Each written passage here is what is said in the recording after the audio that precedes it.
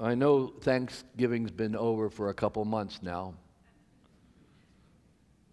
but before we hustle into the most wonderful time of the year, I want to just hit the pause button just a bit longer and raise up this notion of giving thanks, because I just love everything about Thanksgiving. I love the food, I love the friends and the family and the fellowship around the table. I love the conversation. It's one of the few holidays that I get to open up the good wine. Okay. I love the day after Thanksgiving, all the leftovers.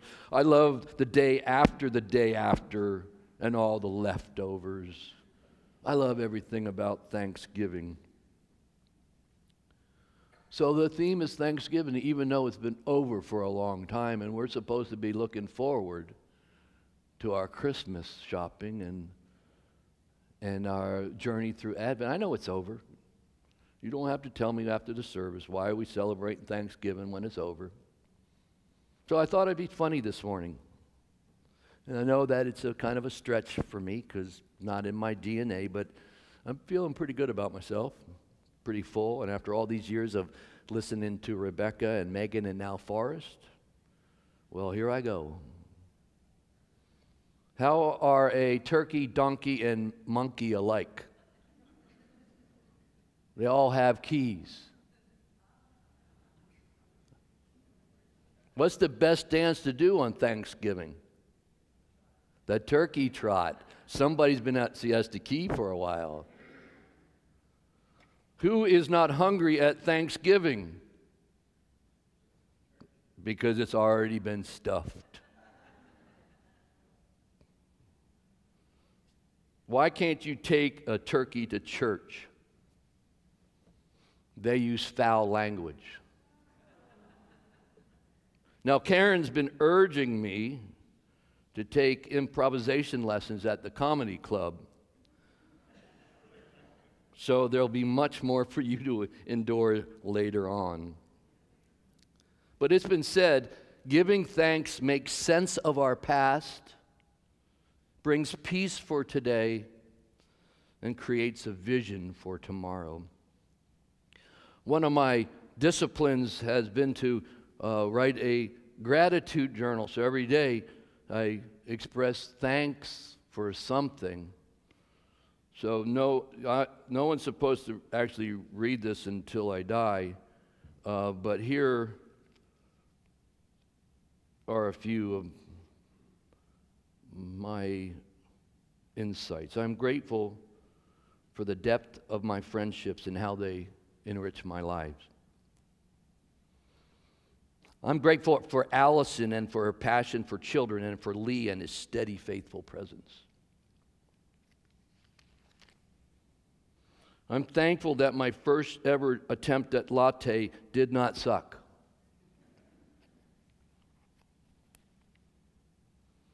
I'm grateful for a beautiful sunset at Turtle Beach and for accomplishing my chores.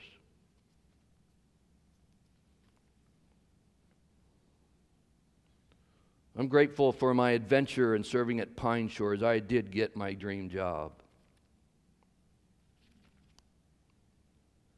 I'm grateful for grilled oysters and a relaxing evening out for dinner, and Lindsay paid for it. I'm grateful for the people of Pine Shores who gather for worship and experience community. Every day, we can choose to be grateful about something. It brings a sense of peace for today and creates a vision for us for tomorrow. Henry Nouwen wrote these words: increasing prosperity has not made people more friendly toward one another. They're better off, but that newfound wealth has not resulted in a sense of community. And I get the impression that people are more preoccupied with themselves than when they didn't possess so much. There was less opportunity to relax, to get together informally, to enjoy the little things of life. Success has isolated a lot of people and made them lonely, because the higher you get up on the ladder of prosperity, the harder it becomes to to come together, to sing together, to pray together, to celebrate together in the spirit of thanksgiving. God calls us to more than one day in the year to give thanks. God invites us to spend our lives expressing gratitude for all the goodness that surrounds us. God invites us to live lives of thanksgiving for all that goodness that fills us. So I started with the words from Paul's prayer, I do not cease to give thanks for you, and continued with the wisdom from the literature in the Psalms, let them thank God for his steadfast love, for his wonderful works to humankind, for he satisfies the thirsty and the hungry, he fills with good things. The Bible is full of encouragement to be thankful to God. The word thanks, thankful, thankfulness occurs hundreds of times and is spread throughout the Old and New Testament. And many of the rich biblical characters that we read about express thankfulness so we can see it. Benedictine monk David Reinhold Rast, the author of a book on thankfulness, writes, one who says thank you to another really says we belong together. Thankfulness, giving thanks, is a big deal in the Bible. The root word in the Hebrew, yadad, it means to throw out a hand, to literally stretch your hand out. And in Hebrew scripture, thankfulness centers around remembering what God has done for the people of Israel. The deeds to which God has included are the gifts of the law, the gift of delivering people out of slavery, the generosity of giving people a land, and God's provision for a healthy harvest. And the writers of the Psalms say, thank God for those big events. But as you read the Psalms, you also realize that the authors also give God thanks for meeting the simplest of their needs. Every day, we get to share gratitude if we pay attention. And in the Greek, the same is understood as the word gratitude. But the caveat here is that it's just not a passive gratitude. It is an active expression of gratitude. Thankfulness, gratitude, focus on what God has done and what God is doing.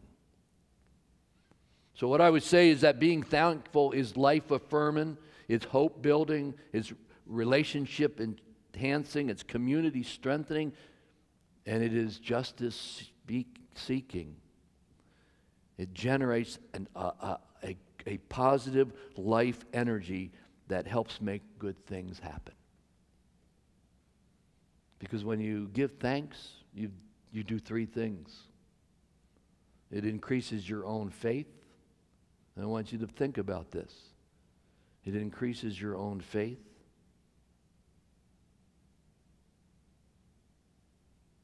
It increases the value of the other person. And it creates possibilities for more good in the world. And that's why I believe that we can't let go of the significance of Thanksgiving. And even when our culture says get over it and move on, and why are you focusing on Thanksgiving when it's been over? Giving thanks is a big deal. Being a thankful people, we demonstrate that we don't take the gifts for granted. Being thankful means that we don't take our gifts for granted. It bears witness to the giver of the gifts. God asks us to give thanks so that we might experience the blessing that gratitude brings. And what does gratitude bring? It brings others into our sights. It brings God back into our sight.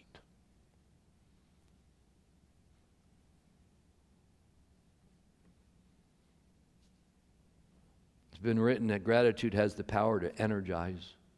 And in the face of brokenness, gratitude has the power to heal. In the face of despair, gratitude has the power to bring hope. So people who regularly practice giving thanks takes time to notice and reflect upon the things that they are thankful for because of that reflection and pondering, they are more positive, they are more alive, they sleep better, they show more kindness and compassion, have a stronger immune system. Giving thanks, being a thankful people is good for your health. And it's not just reserved for the fourth Thursday in November. Giving thanks is life-giving. So I read a story. I got time. You're not going anywhere. I read a story that you might have heard about. A shopper at a local mall felt a need for a coffee break. Not that I know what shopping in a mall feels like. And she bought herself a coffee and some cookies and put them in her shopping bag. And she found a place among the crowded tables and then took off the lid of her coffee and out the little, I guess they get coupon books or something there. She started reading. And after a minute or so, she reached out and took a cookie. And as she did that, the man seated across the table reached out and took one too. So this started to bother her, but she didn't say anything, of course. It's gracious. A few minutes later, she took another cookie out, and once again, the man did so too. Now, she was getting a little more than hot under the collar, but still she didn't say anything. And after a couple more sips of coffee, she once again took another cookie, and so did the man, and this really got her upset, especially since now there was only one cookie left. Apparently, the man also realized that there was only one cookie left. And before she could say anything, he took that cookie, the last one, he broke it in half and offered it to her, and then proceeded to eat the other half himself and smiled and walked away. She was mad. The guy ruined her coffee break and her shopping spirit.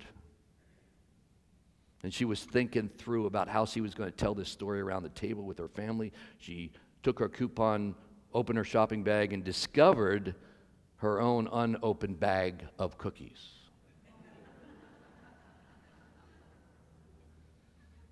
So in our culture that is indeed, by historical standards, a hugely affluent culture, we find ourselves often complaining without taking time to understand, because of the very quality of our lives is based on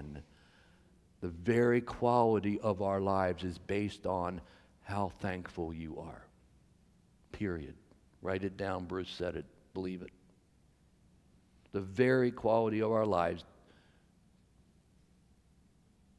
depends on how thankful you are. It is one's attitude that determines whether life will unfold into a place of blessedness. So I just think that Thanksgiving is a good time to refresh ourselves, to discern the blessings are in our midst, no matter what's going on. And there's some difficult stuff going on in our lives. We know that. We know there's sickness, and we know there's separation, and we know there's unhealthy behavior. We know there's some difficult things going on. But no matter what's going on, we are invited to discern the blessings. So I just want to invite you, encourage you to begin nurturing habits of thankfulness for today, and even when we are saturated by our culture that tells us over and over and over and over and over and over again we don't have enough. When advertisements blare at us continually telling us that we need more things, more recreation, more things, more and more and more is the message that we encounter day after day. And particularly as we turn our attention to the frenzy of Christmas, making our list, checking it twice, those improvisational lessons are ranked number 3rd on my list, even in the midst of all that cultural pressure to notice what we don't have. I say, notice what you do have and who is in your life. Because God is generous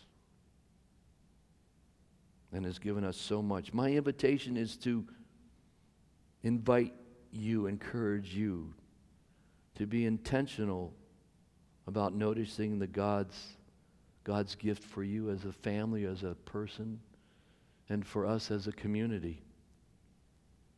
Because if we choose to notice God's abundant blessings and remember that our relationship with God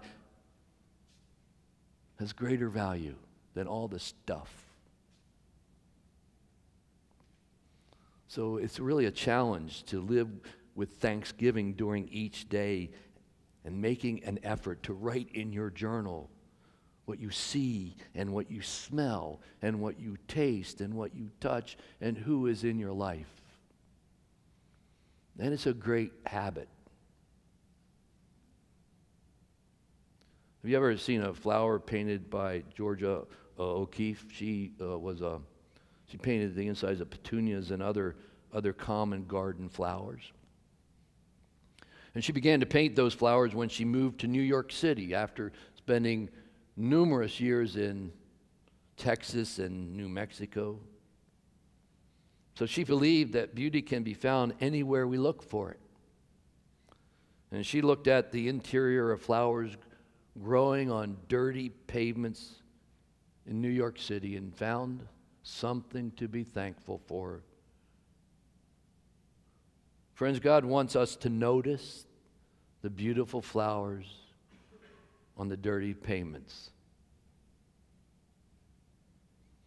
God wants us to have this such a depth of grateful hearts, because God knows that when we notice the gifts that fill our lives, when we notice those gifts, gratitude, thankfulness always follows.